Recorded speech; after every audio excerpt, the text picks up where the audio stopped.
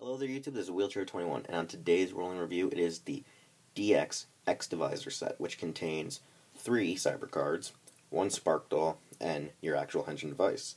Now, the 3 Spark cards, or I should say cyber cards, are Ultraman X, Cyber Gamora, and Cyber King. And your Spark Doll is of Ultraman X, because, I mean, my god, this is the show. This is his show. And, well, you can actually watch it on Crunchyroll, because it's simulcasted there, which is like a huge first for the Ultra franchise to actually get a simulcast in America.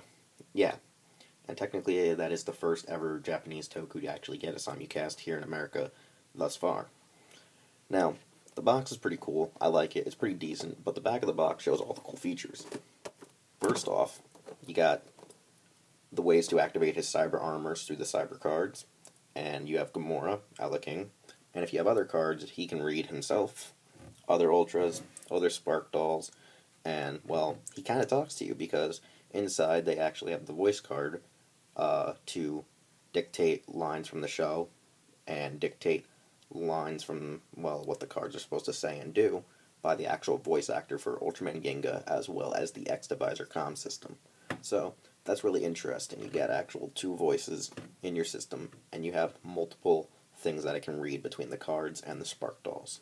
So let's get into how it reads them and, well, what exactly it does. Alright, and here we come to the contents of our purchase, or the contents of, the X-Devizer set. And I'm going to show you first the 3 cyber cards in their full and beauty and majestic art.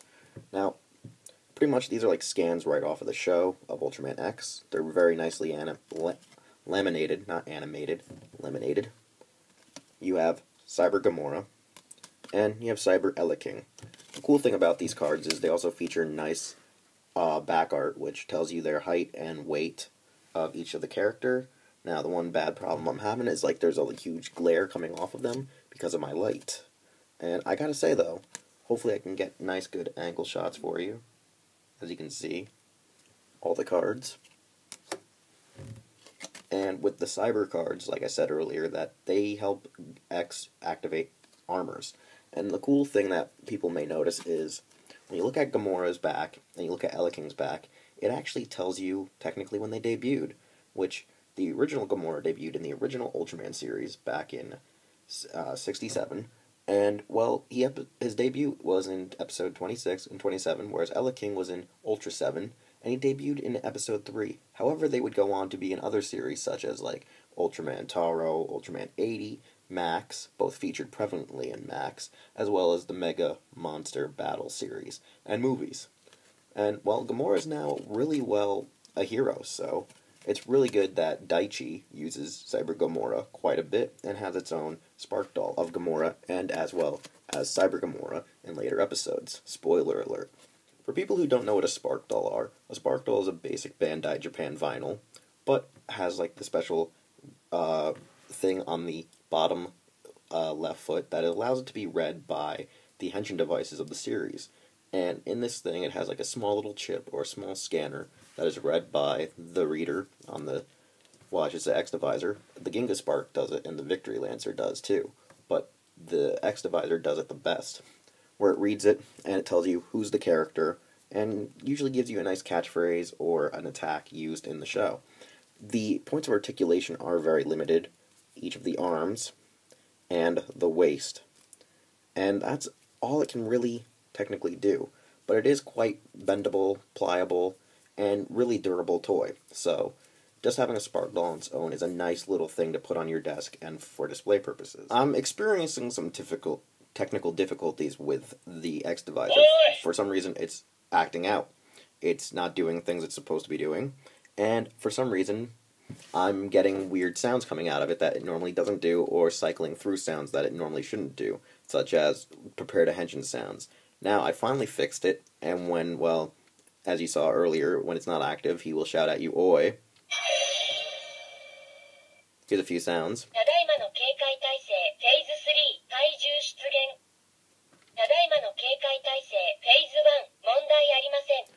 The X-Devizer tells you Phase 1, Phase 2, Phase 3, and my god, it's actually henshining again, which is annoying. Alright, here we go. Unite. Ultraman X とユナイトします。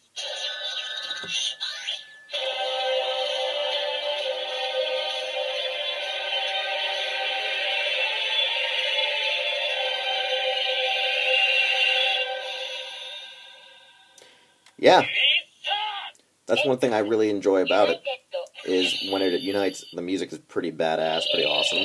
And it's still doing it again!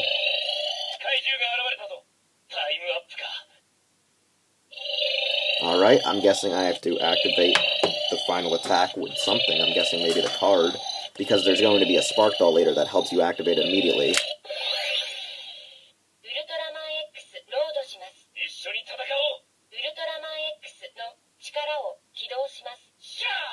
Here we got other sounds.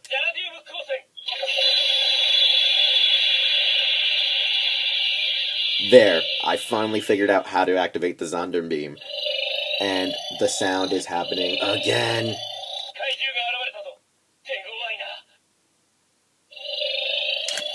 Well, I'm just gonna keep going because I can't stop this. Cyber Gamora now.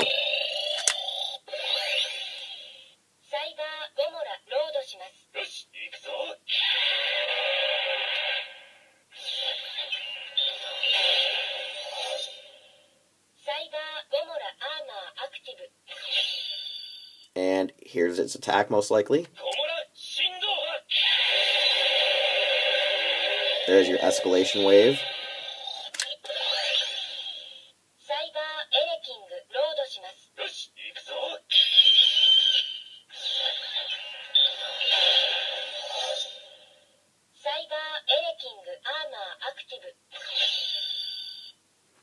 And for the attack.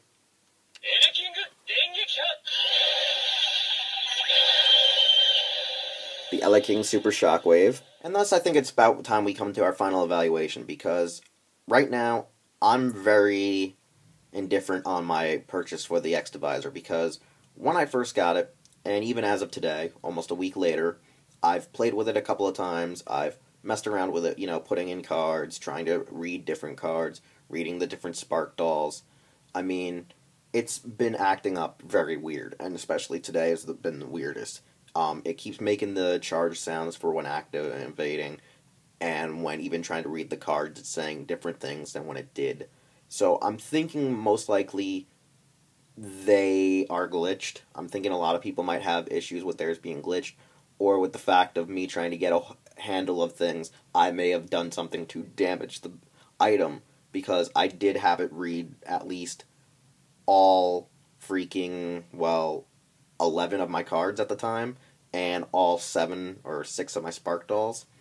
So I think the more extensive you have it read the cards, the more extensive you open it and close it just to, you know, play around, mess with it, it's going to fry the circuitry or fry the switch board that allows it to switch between sounds or read sounds, or it's just a buggy system in general. I do like having it. I do like having the cards. I do like the overall aesthetics of X more than I do Ginga and Victory, because it can read a lot more. Maybe that's why mine is also a little fried. I don't know. I don't understand. So if other people are having their issues with their X-Devizer, please leave comments below.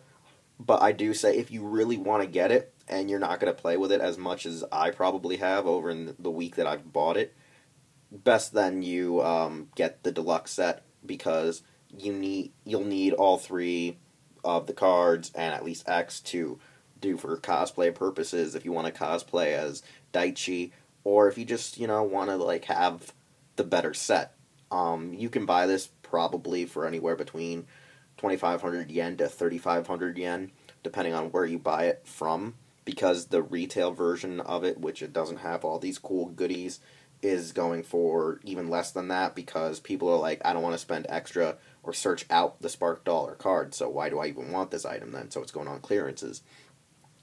I do feel like with Ultraman, it is well, our fan base is very small right now, even though we are quite large. So it depends on how you want to get it, who you want to get it for, or whatever. I mean, for so many people now, you do have the chance to at least watch the series, because it is on Crunchyroll, so I suggest people do it. I'm just right now very disappointed that the item is acting so weird on me for this review, and very disappointed. I might have to go back and reshoot it. I don't know. I don't care. I'm going to figure something out, though. So this has been Wheelchair 21 with the X-Devizer Deluxe Set, and I'll see you next time for another rolling review and or Doyle's DVDs.